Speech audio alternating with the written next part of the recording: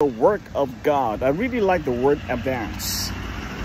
1 Timothy chapter 1 verse 3 onwards, okay, verse 4, verse 3, so that you would instruct certain people not to teach strange doctrines, nor to pay attention to myths and endless genealogies which give rise to useless speculation, rather than advance the plan of God, which is by faith.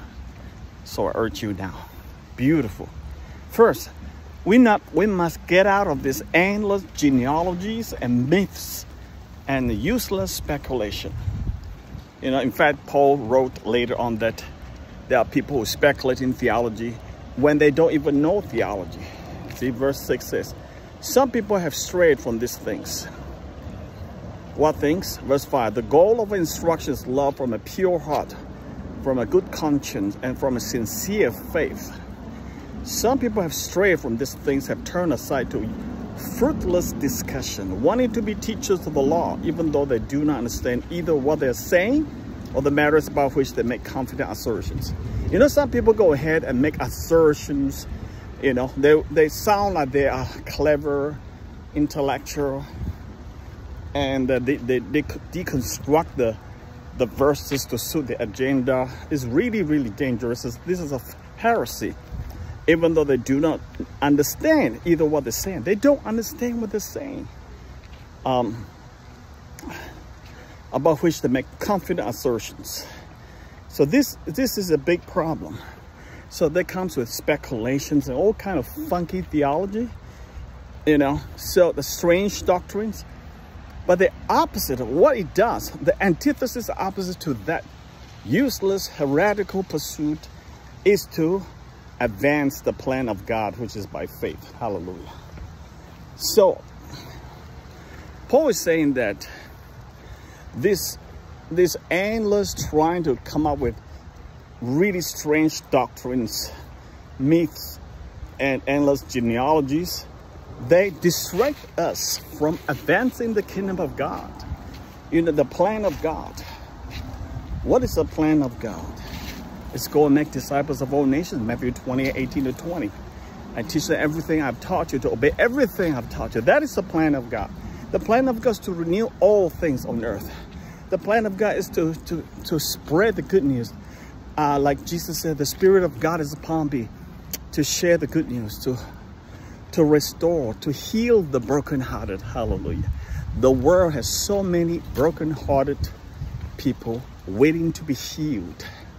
We have the gospel. We have the power to do that. Not our power, but God's power. You see, that's the plan of God. We advance the plan of God. What else? To restore the brokenhearted, to heal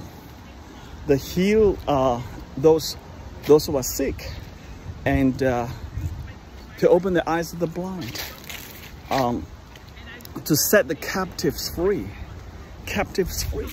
So a lot of them are in captivity with a self-imprisoned stage, and that has to be set free.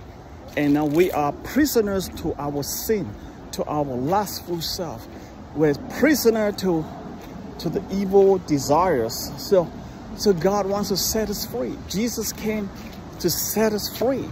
That is the message of the gospel. That is to advance the plan of God. But if we get sucked into all these strange doctrines and myths and endless genealogies and speculation, we waste so much time.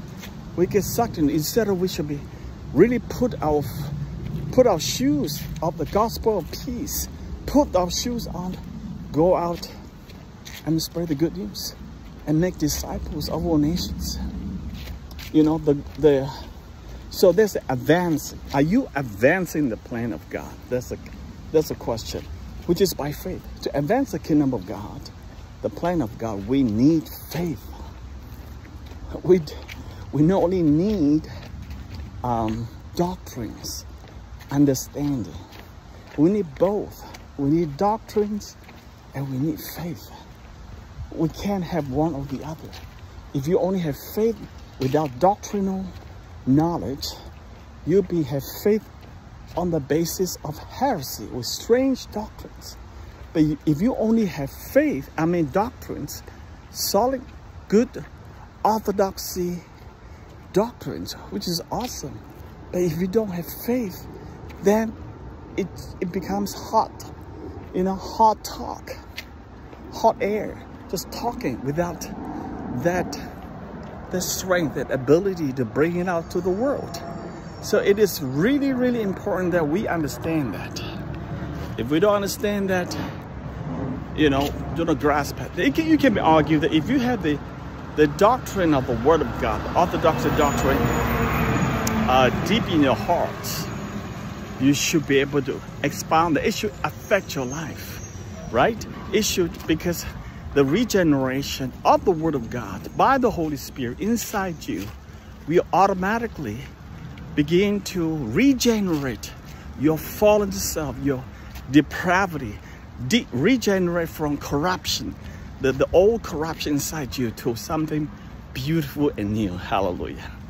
So my argument is also, I don't want to create a false dichotomy between faith and orthodoxy doctrines, because if you truly know the Word of God, it's impossible not experiencing regeneration if you meditate upon the Word of God. You see, Psalm chapter 1, blessed are those who meditate upon the Word of God. The more you meditate upon the Word of God, the more you get regenerated. Hallelujah. Hello. The more you be regenerated, the more you be transformed, the more the Holy Spirit filled within us, the more faith will arise. And this will be so powerful, so beautiful.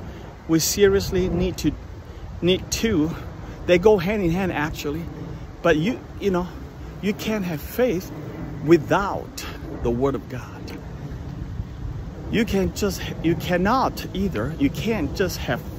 the Word of God without faith, because the Word of God produces faith. You know what Jesus said? Faith comes from hearing the Word of Christ. Hallelujah.